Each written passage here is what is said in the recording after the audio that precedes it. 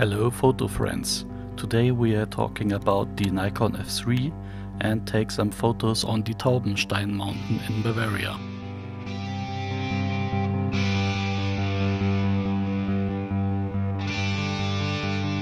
The Nikon F3 is one of my favorite cameras. Since I got it, I took it on almost every photo trip.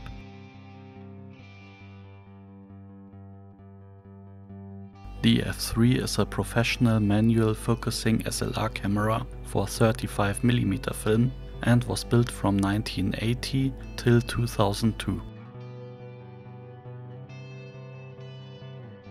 On the front left there is a connection for flashes, the lens release button and also a lever so you can use your old non-AI lenses. On the front right is an exposure memory lock button and a lever for a mechanical release with a 60th of a second when your battery is empty. Over it is a depth of field button. When it is pressed and the lever on the button is switched, the mirror will rise up. The LED next to it blinks when the self-timer is activated. On top we have the self-timer and the on-off switch. The lever on the right is for multiple exposures. When switched out and you use the film advance lever, the film will not wind forward for this exposure. On top of the film advance lever is the shutter release button and next to it is also the frame counter. The shutter speed dial goes from 8 seconds till 0.002 of a second. For long exposures you can either use the bulb mode or the T mode. In bulb mode the exposure is as long as you press down the shutter button. When using the T mode you press the shutter or the manual shutter lever and it will expose till you turn the shutter speed dial in one direction. The T mode can be used without battery power using the manual shutter. The X mode is for flash synchronization using 1/80th of a second. To exit this mode as well as the aperture mode, you have to press down a little button. In A mode, the aperture mode, you set your aperture and the camera will automatically choose the exposure time for you. On the left we have the film rewind crank, which opens the camera back when a little lever is pressed and you pull up the crank. If you want to use exposure compensation, you have to pull down a little button to turn the wheel. To change the ISO, you have to pull up the film speed scale and turn it. One of the best things about the F3 are the interchangeable viewfinders. To change the viewfinder you have to press two buttons at the same time and then lift the viewfinder. To use a waist level finder is sometimes a real game changer. There are also a lot of focusing screens which can be changed easily. The shutter time with over and under exposure icons are shown in a small LCD screen. When you are not in aperture mode it will also show a small M letter. Next to it you will see the current aperture. Both informations can be seen with all the different viewfinders. You can also light up the display when pressing a little button on front.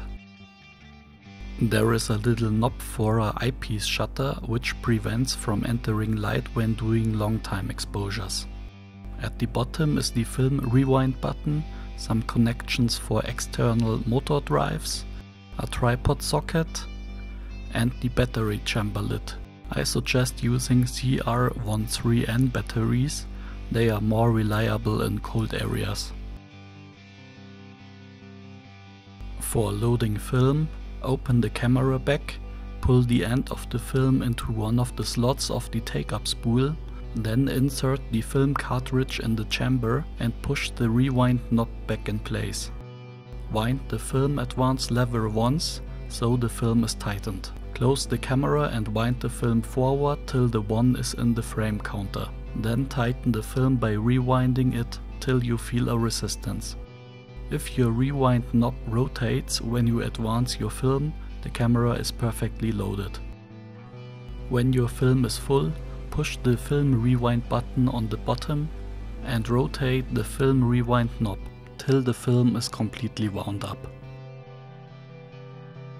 There is one thing I absolutely don't like about the F3, but I will tell you at the end of the video. Now let's shoot some photos on the Taubenstein.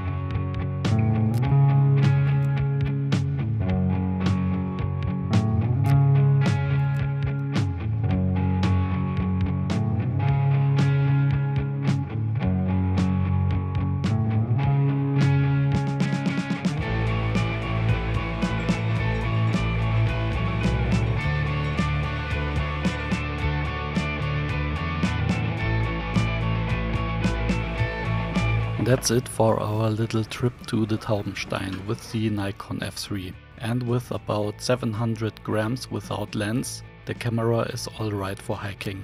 So, what's not so good is the light leakage at the bayonet during long exposures in daylight. It forces me to attach an extra cloth covering, which isn't a deal breaker, but you have to remember to do it. If you don't, you'll maybe get some weird lightnings in your picture. I've already had the Nikon serviced it once with a new bayonet, but the problem persisted, so it seems like a common issue.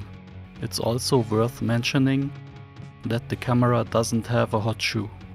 You have to attach it separately with an adapter. Despite these problems, for me the F3 is one of the best cameras overall in terms of features, versatility and usability.